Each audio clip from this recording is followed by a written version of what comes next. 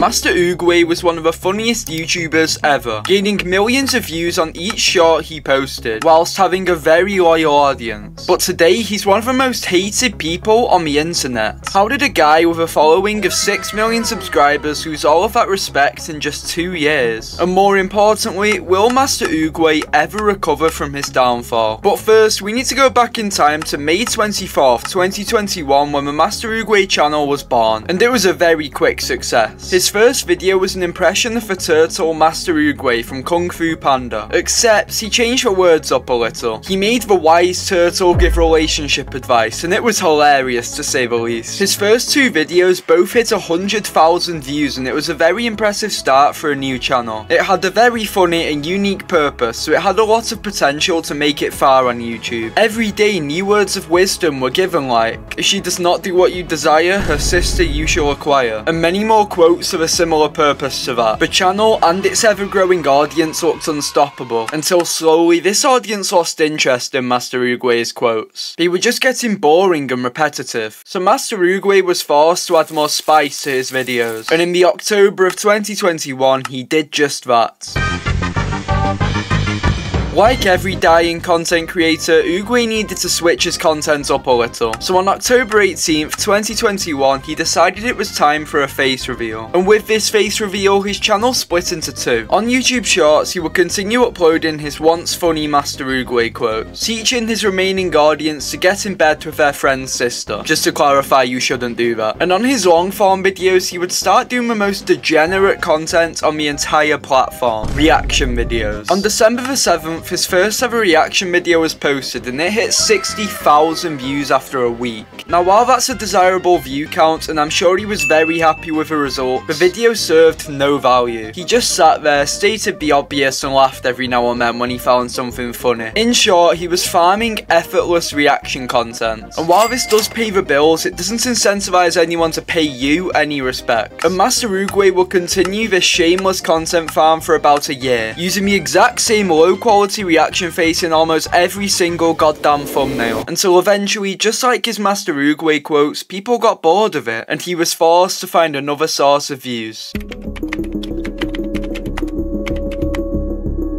On May 4th, 2023, Master Oogway made a highly controversial video. This video was titled, "My Opinions on Black People," and the humour was really dark. In this video, you could see him speaking, except he had music over the top, so you didn't actually know what he was saying. Now, this was very obviously a joke. He was saying really racist things, but you couldn't hear it because of the music on top, and people found it funny, including me. Sometimes there's nothing wrong with some slightly dark humour, but like a baby, Master Oogway saw how much attention his joke got, and he decided to upload the same video 50 freaking times. Each time he replaced black people with a different race and dried out the joke completely. By the end of it, the joke was drier than my Discord server. I'm joking, I love you guys really. Master Oogway had become the class clown of YouTube. He made the whole class laugh once and saw it as the funniest thing ever, so used that one joke all the time, until eventually the class just stopped laughing. But when that day came, Master Oogway decided it was time to turn his humour up a level. He started to make some of the most controversial jokes on the entire internet. And I have a few specific examples that I want to talk about. One relating to racism and the other to literal pedophilia. Yes, the thumbnail of this video wasn't a cheap lie to get clicks.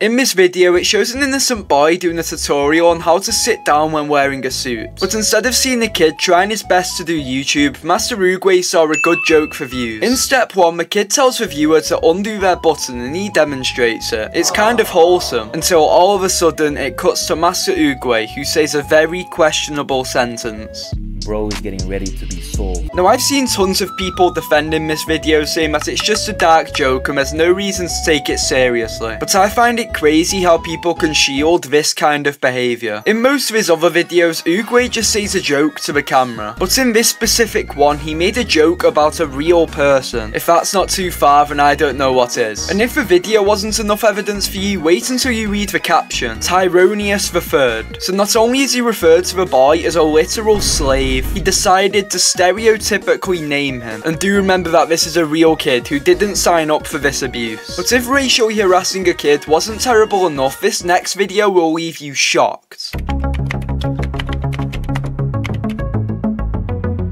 This video is captioned Oogway's wisdom, age, and he goes back to his traditional ways of making content. A good old quote in my Master Oogway voice. Except this quote wasn't good, and definitely wasn't to do with anything old. If her age is on the clock, she's ready for the Now if you're over the age of 12, I'm pretty sure we all know what was going to be said after that camera cut. And we definitely know what numbers appear on the clock. This man is 26 years of age and is making jokes about doing the deed with an 11-year-old kid. That is so messed up. I am by no means accusing him of actually doing this with minors. And I do understand that it is meant to be a joke, but it's just not funny. It's going way too far and it definitely crosses the line. But does the man behind Master Oogway have any remaining hope? He's hated by most, his channel's dead, and he has videos joking about pedophilia and racism willingly online. Surely he can't recover. Well, I think he can. With a channel of over 6 million subscribers, of course he has a chance of regaining his former success. It's just a matter of fixing his damaged reputation, which sounds a lot easier than it is. He needs to make a massive apology, and I'm not talking about the Travis Scott kind of apology. I mean a real one. I by no means believe he is truly racist or likes children, but posting jokes based on YouTube for some attention is stupid. It's also important that I don't intend to direct any hate to Oogway with this video. I just think he needs calling out before he takes another step further away from a line society has set. With that said, I hate to be that guy, but I'd really appreciate it if you subscribe. You can always undo it if you get bored of my British accent, and that subscriber number going up just makes me so happy.